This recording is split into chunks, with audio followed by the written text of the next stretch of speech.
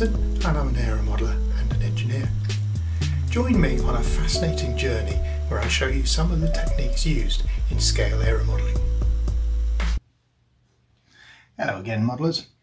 Well, we're back in my workshop. I've been away for a while, so I'm sorry there's not been a video in the last week. So I'm back on it, and we're back onto the chipmunk, but I've got bogged down quite a bit with the tail end, and this is always the way if you go off plan. If you start doing your own thing, then things just slow right down. The problem is everything I decide to do at the tail end here is going to alter the incidence, the tailplane being level, the tailplane being in the right place, the tail wheel, the rudder.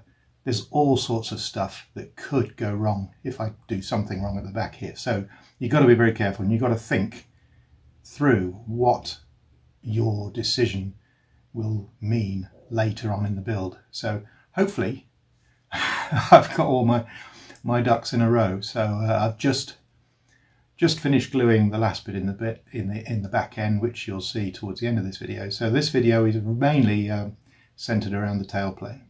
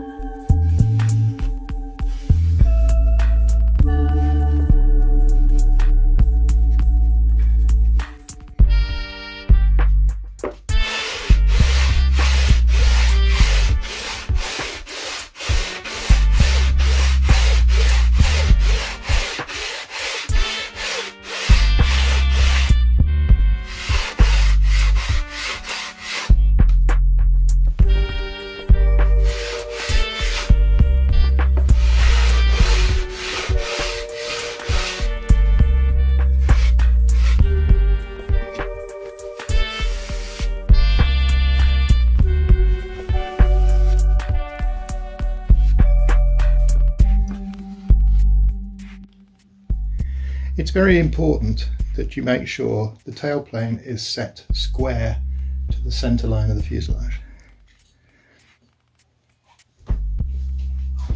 At the nose here, I've set a pin, and through that it's right on the centre, so it's the central stringer, so it's right in the centre line.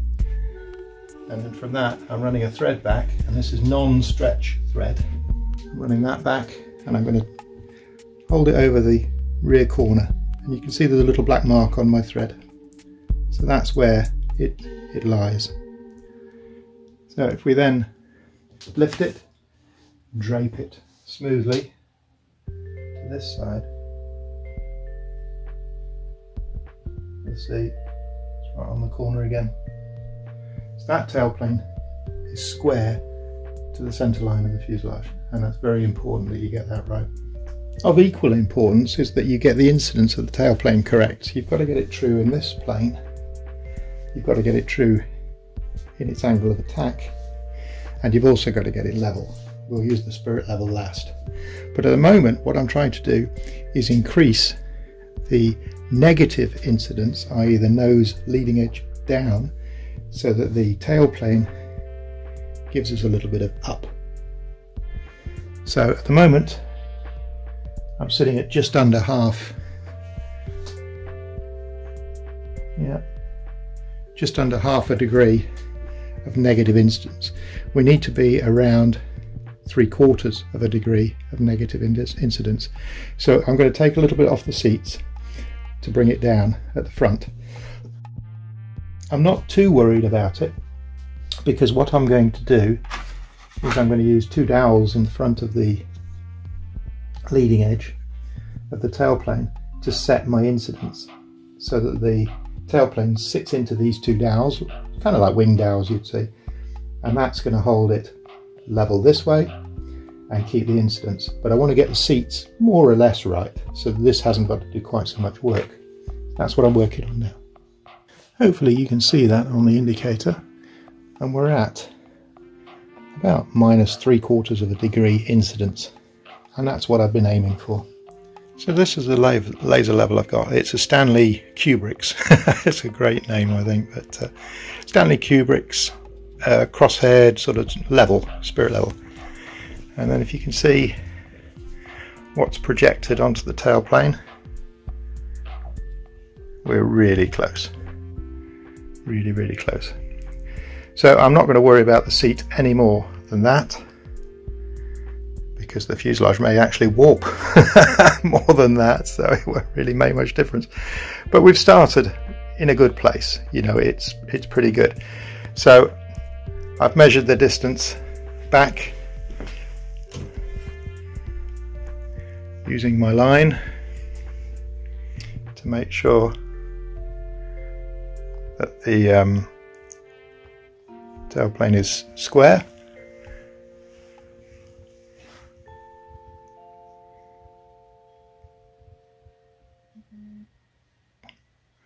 Which you can see it is. Now you've got to be careful with using any sort of thread to do this, because you can end up stretching the thread slightly. I've just walked into my spirit level. So let's just nudge that around again.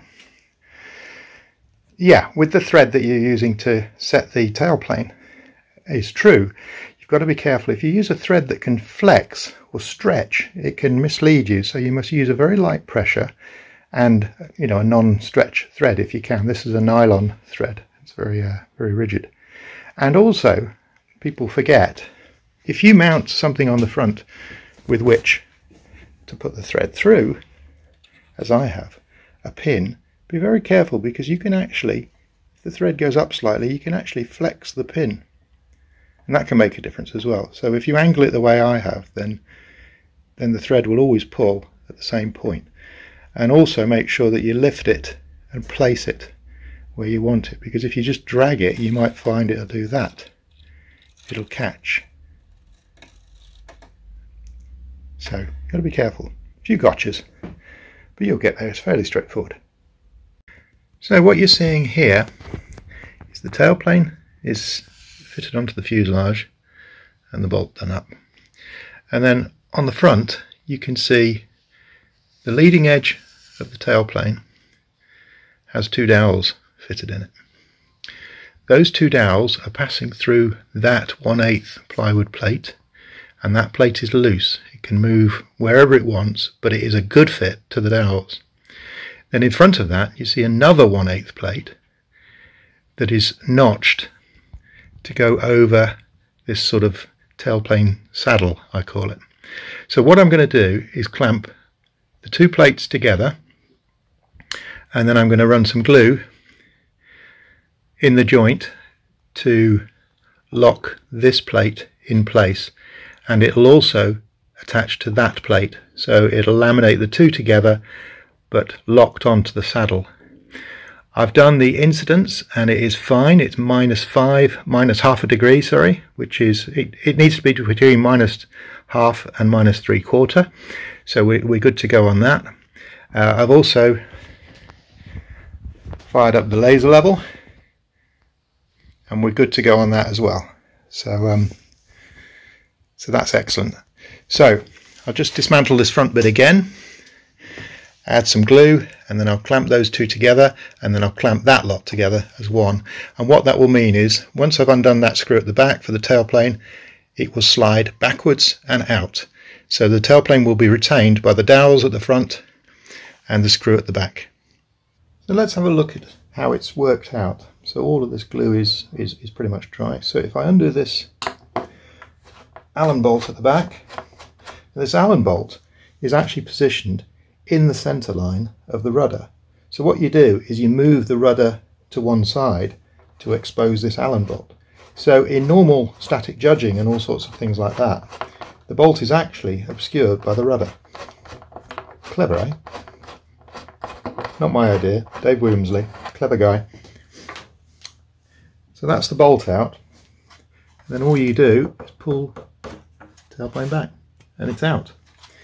Now with the tailplane out, I've got full access to the rudder linkage, which comes up here.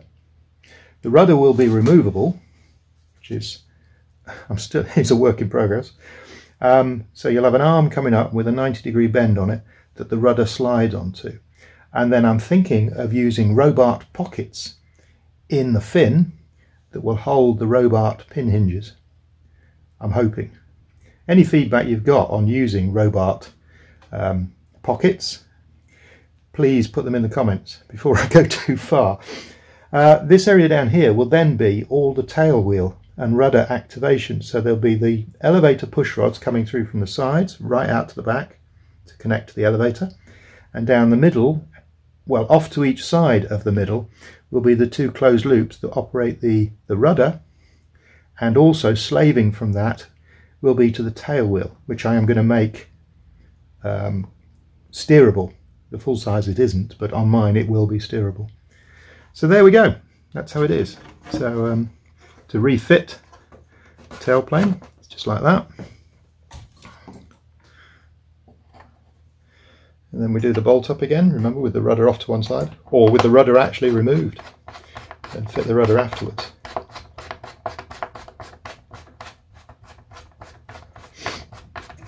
It's possibly a bit too long, this screw. I'll shorten it when we get there. And there we go. As simple as that. Hope you've enjoyed the video. If you have, press like and subscribe, and I'll see you on the next one.